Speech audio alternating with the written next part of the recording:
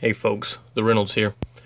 I want to talk a little bit about sizing gasifiers and the dimensions that are required for the throat and nozzle height and various other parameters.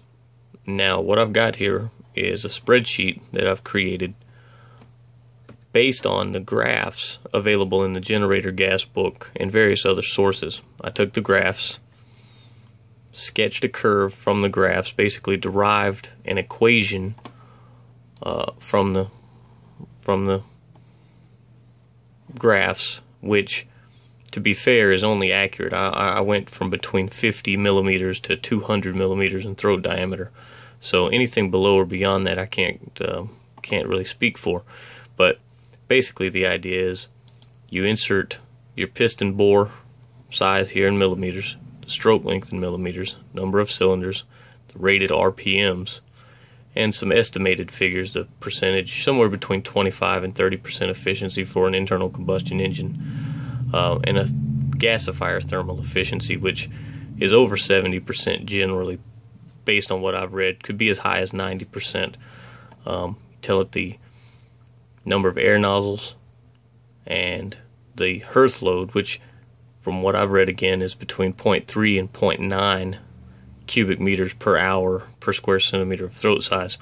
So what this does is it tells you, based on these constants here, 17 megajoules per kilogram of energy in biomass with 14% moisture content. These are variables. You can put these, change these to change these.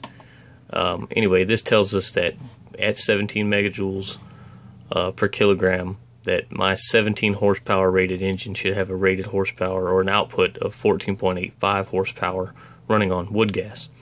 I need to have a throat diameter of 5.44 centimeters or 2.14 inches, a fire cone or hearth diameter of 20.87 centimeters, 8.22 inches. My nozzles should be 3 inches roughly above the throat, with a diameter of 5.71 inches total in the ring.